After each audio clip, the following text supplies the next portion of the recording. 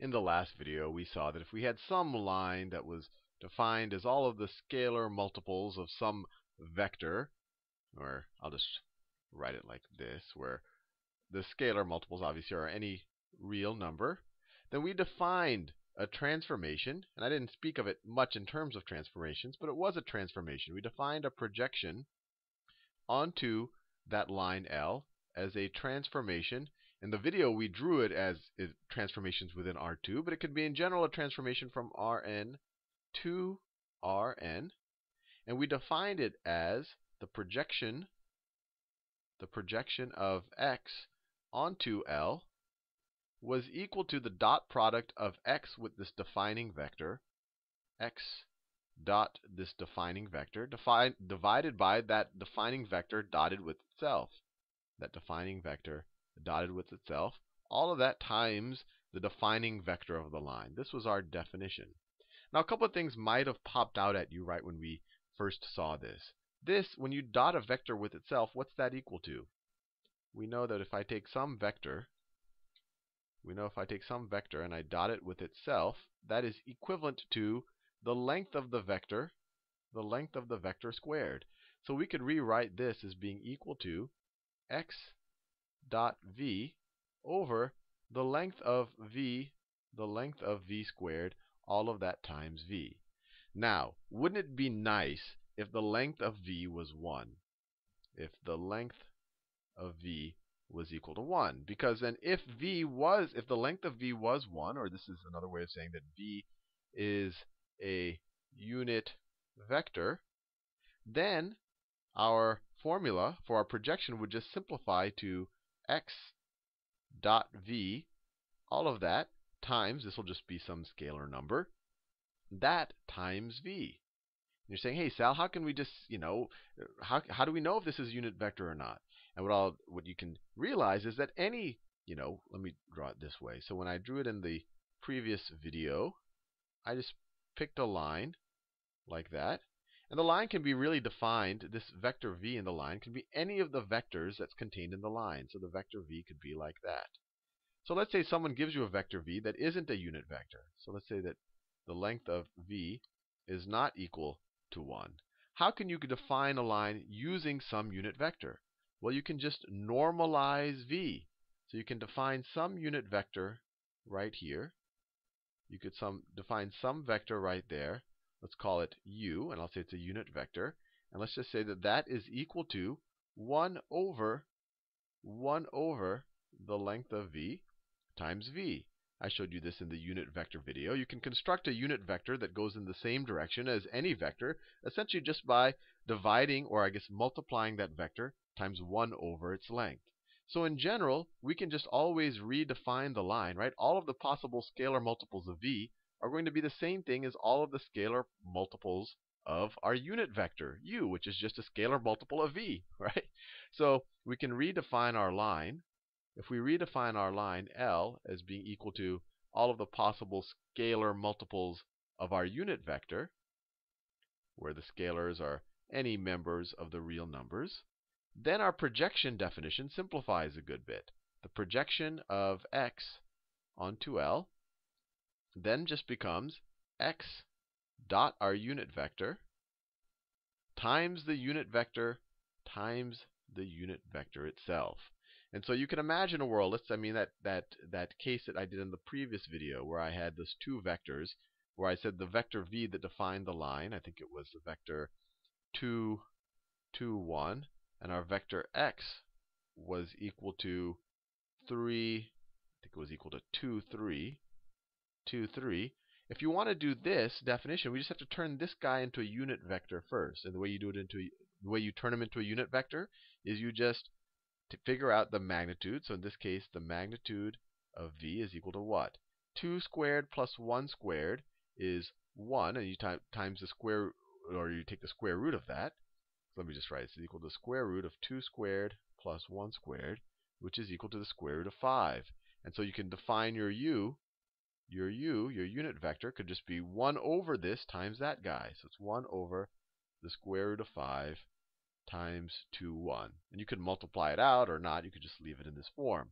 But you can always, for any vector v, you can always find a unit vector that goes in the same direction, assuming that we're dealing with non-zero vectors. So you can always reduce anything like this to some other definition like this, where this is the unit vector version of your vector v up there. Now, I just said that, look, this is a transformation from Rn to Rn. The one thing that we're not sure of just yet is this a linear transformation? And I've said we can always write it like this. So let's see if this is always going to be a linear transformation. So there's two conditions for it to be a linear transformation. The first is that the transformation, so let's see what happens if I take the projection. Let's see what happens if I take the projection onto L of two vectors. Let's say the vector A plus the vector V. If I take the sum of their vectors, if this is a linear transformation, this should be equivalent to taking each of their projections individually and then summing. Let's see if this is the case. So this is equal to, by our definition, we'll use a unit vector version because this is simpler. This is equal to A plus B, that's our x, dot u, and then all of that times our unit vector. Now, we know that the dot product has the distributive property, so then this is equal to A dot u plus B dot u. These are unit vectors. All of that times the vector u. These are just scalar numbers. So scalar multiplication has the distributive property, so this is equal to A dot u times our vector u. Remember, this is just going to be some scalar, plus B dot u times our unit vector u. And what is this equal to? Well, this right here is equal to the projection of A. This is equal to the projection of A onto L by definition, right here, by this definition, if we assume that we're dealing with a unit vector definition for the line. And then this is equal to this whole thing right here. And then this whole thing right here is equal to plus the projection onto L of the vector B. So we see our first condition for this being a linear transformation holds. The projection of the sum of the vectors is equal to the sum of the projections of the vectors. Now our second condition is that the projection of a scalar multiple should be equal to a scalar multiple of the projection. Let me write that down. So what is the projection onto L of some scalar multiple of some vector A? Well, that is equal to CA dot our unit vector u times the unit vector u. And then this one's a little bit more straightforward because this is the scalar multiple. We've seen it in our dot product properties. This is equal to C times A dot u times the vector u. And this is just equal to C times, this right here is the projection of A onto L. The projection of A onto L. So we've met both of our conditions for a linear transformation. So we know that our projection onto a line L in Rn is a linear transformation. And so that tells us that we can represent it as a matrix transformation. So what I want to do, we know that the projection of x onto L, we already know this definition. It can be rewritten. It doesn't hurt to rewrite it as x dot some unit vector that defines our line. Let me draw it with that little hat to show that it's a unit vector, times the unit vector itself, so that we actually get a vector. And now what I want to do is, how can I write this as some matrix product, some matrix vector product? I want to write it as a product of some matrix times x, times x, times x. And just to simplify things, since we're actually dealing with a matrix, let's limit ourselves to the case of R2. So I'm assuming that my projection onto L is going to be a mapping from R2 to R2. But you could do what I'm doing here with an arbitrary dimension. So if we're doing an R2, then our matrix A right there is going to be a 2 by 2 matrix. And we've seen in multiple videos that to figure out the matrix A, we just take the identity matrix that just has the standard basis vectors as columns, 0, 1, or 1, 0, and then 0, 1, and we apply the transformation to each of these columns. So we could say that A is going to be equal to, its first column is going to be equal to the projection onto L of this thing right here. Let me do it in this orange color right here. So what is that going to be? That is going to be this dot u. So let me write my u. So my unit vector, let's just assume that u can be rewritten as my unit vector is equal to some u1 and u2, just like that. And so what I need to do is I need to take this dot my unit vector. Let me write this down. So let me write this on the side. So the first thing I want to do is figure out what the projection, I'll just write it here. The projection onto L, let me write it this way. Instead of writing the projection, we know the projection is just equal to this dot this times that vector. So let me write that. So it's the vector 1, 0 dot the vector, the unit vector u, which is just u1, u2. And we're going to have that times my unit vector. Times my unit vector. Or maybe I'll write it like this. Times the vector u1, u2. This is going to be my first column in my transformation matrix. My second column is going to be the same thing, but I'm now going to take the projection of this guy. The definition of our projection is you dot this guy with our unit vector.